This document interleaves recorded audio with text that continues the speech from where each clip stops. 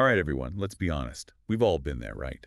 Scrolling through old pictures, maybe that song comes on, and suddenly you're like, should I text my ex? That's just the universal experience. Totally.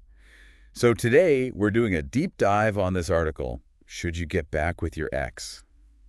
It's pretty straight talking, not your typical lovey-dovey advice. Definitely no. We're to cover some serious deal breakers, maybe some surprising good signs, and some questions to ask yourself.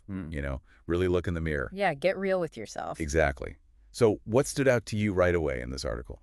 They don't waste any time. They go straight for this idea of emotional FOMO. Emotional FOMO. Yeah, like you're afraid of missing out on what could have been. Oh, I get it. Like maybe we're romanticizing the past. Exactly. But is it them you miss or this idea you have of them? Kind of like when you convince yourself those low-rise jeans were a good look back in the day. We've all been there. Big time. Okay, so the article doesn't mess around. It gives us 3 absolute deal breakers when it comes to getting back with an ex. Number 1, if neither of you has changed, it's like watching the same bad rom-com again. Totally. And we all know how those sequels usually turn out. Exactly. Why expect a different ending with the same ingredients, right? Right. If those issues that caused the breakup are still there, it's going to blow up again. So how can someone actually know if real change happened? Well, are the same patterns still repeating? Have you both honestly addressed those underlying problems? That's key. Makes sense. Okay, deal breaker number 2 is pretty obvious. Yeah. Any kind of abuse. Absolutely. Full stop. No amount of apologies or grand gestures can erase that. Yeah. It's about your safety and self-respect. Couldn't agree more. And, sometimes even without abuse, there are just fundamental differences. Like trying to fit a square peg in a round hole. Exactly. Opposites attract and all, but what if your core values clash or your life goals? That's going to lead to constant frustration. Imagine one person wants to travel the world while the other's dreaming of settling down with a vegetable garden. Yeah, you can't compromise on everything. Speaking of things you can't force, this line from the article really hit me. Your ex is your ex for a reason, and the sequel is rarely better than the original. Truth bomb. Seriously. Think about those movie sequels that make you wonder why they even bothered. Like The Matrix Reloaded? Exactly. The point is, nostalgia's powerful. It's easy to focus on the good times and forget the reasons why things ended. This article is a wake-up call reminding us to ditch the rose-tinted glasses. Right. But before we write off all exes forever, the article does mention some surprising times when getting back together might actually work. It does, but there's a big but. There is, and that but is work. It's not about magically falling back in love.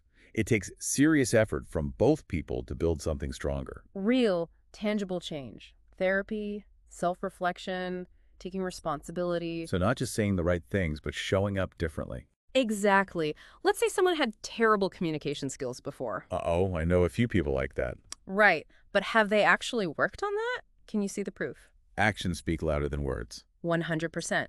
The article makes that point about respect and communication being essential. Did your ex really treat you right consistently? Not just sweet talk, but genuine actions. Yeah, think about insert relevant pop culture couple or current event example. Would you say they're showing real change in respect? Good question. Now, get ready, because the article throws 3 tough questions at us. Really think about these. Why did we break up in the first place? Am I just lonely? Or do I actually believe this person has grown? And would I recommend this relationship to my best friend? Whoa, those are heavy hitters. They are. And if you hesitate on any of those, it's a major red flag. It's about thinking with your head and your heart. So what's the article's final verdict? Well, it's pretty clear. Getting back with an ex is probably not the best idea. Probably not. But if you're going to do it, go in with your eyes wide open. No rose-tinted glasses allowed. Nope. And remember, you're in charge of your own happiness. Powerful stuff. You can't rely on someone else for that. You can't. Okay, so before anyone runs off to text their ex, think back to that emotional FOMO we talked about. Right. Are you missing the actual person or just a hazy memory? Maybe this is your chance to create something new and amazing with or without your ex. That's a great point.